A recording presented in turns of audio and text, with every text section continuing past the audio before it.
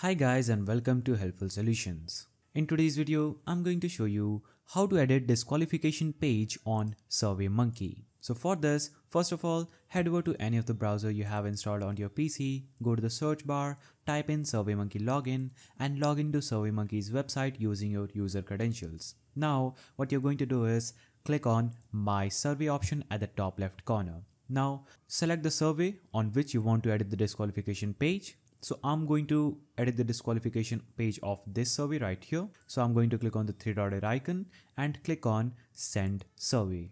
After you click on Send Survey, you'll be prompted to this Collect Responses page. Now click on the three-dotted icon just after the QR link that you have of that survey and click on Edit Collector.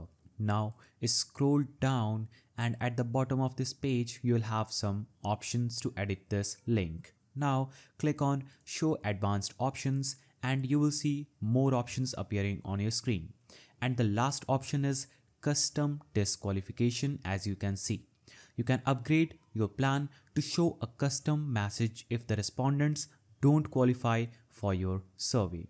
So click on Upgrade and upgrade to a plan and edit the disqualification page as you want according to your preference. As you can see on this SurveyMonkey's help page, for choosing a disqualification option and editing the disqualification page, click on the custom disqualification that you see just right here and choose between showing respondents a custom disqualification message, sending respondents to a URL of your choice, or showing respondents the standard disqualification message, that is the survey and page setting you have enabled. So you can only set one disqualification option per collector. If you have multiple answer choices in the survey that disqualify a respondent, they will all see the same disqualification option no matter what question actually disqualified them.